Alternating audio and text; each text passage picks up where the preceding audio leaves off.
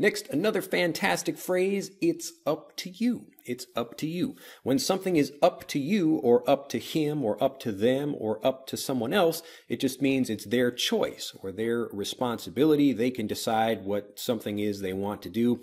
As an example, I'm talking with a group of my friends, or even if it's just my wife and I, we are thinking, okay, let's go out to dinner tonight. Where should we go? And maybe I don't have a good idea, so I say, well, it's up to you.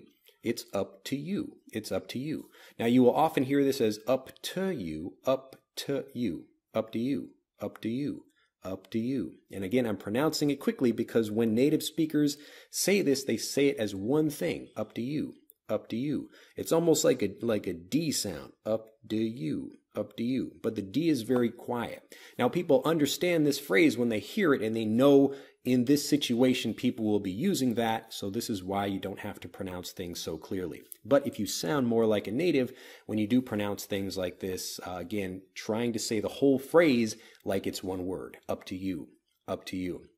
So where should we go for dinner tonight? I don't know. It's up to you. It's up to you. If you'd like to learn hundreds more useful words and phrases, subscribe to the EnglishAnyone.com YouTube channel. And be sure to click the bell icon to be notified when we release new videos. And if you'd like to know exactly what to do to become a successful English speaker, click on the link in this video or on the link in the description below this video to tell me what your biggest communication problem is. Answer 5 quick questions and I'll send you a free, personalized guide that will help you start speaking more like a native today.